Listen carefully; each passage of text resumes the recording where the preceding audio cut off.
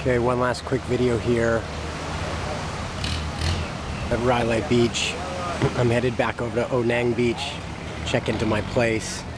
But I just wanted, the sun is better right now. It's not so bright in the sky, so you can see the detail of these beautiful rock formation mountains and islands off the coast. So, pretty amazing place. And I'll just take a quick walk down the jungle so you guys can see how beautiful and tropical it is back here too.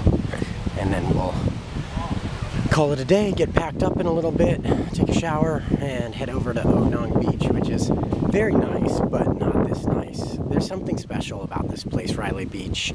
I would say come here and spend more time here next time for myself, but for you guys too, spend time here.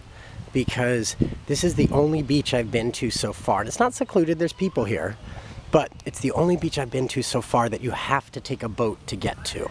There's no cars, there's no tuk-tuks, there's no loud taxis, there's no scooters. It's beautiful. And even though they have a party scene on the other side of the beach, it was actually a pretty mellow party scene. We watched fire dancers last night.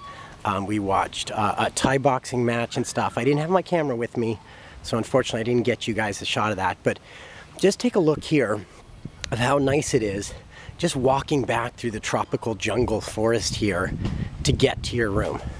So this is what you walk through. Like I said, there's beaches on both sides.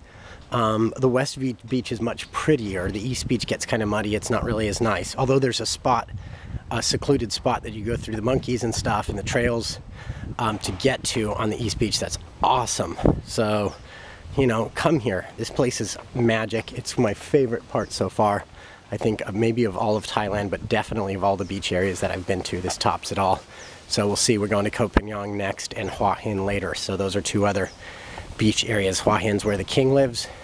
In Koh Phangan, they have the full moon parties. I won't be there during the full moon, but it's supposed to be kind of a raging place, but it's also supposed to have amazing nature and beaches and areas too. And there's a national park near there that I want to try to check out. You have to take a boat to it, so it's not so easy to get to. But I want to check that out too. And just checking in with you guys. Look at these cute little huts. Right here, you walk along the water, the little rocks on the water to get to your pads. Those are pretty sweet. And the pools here are awesome, and it's just great. Maybe I'll do a swim before I head back.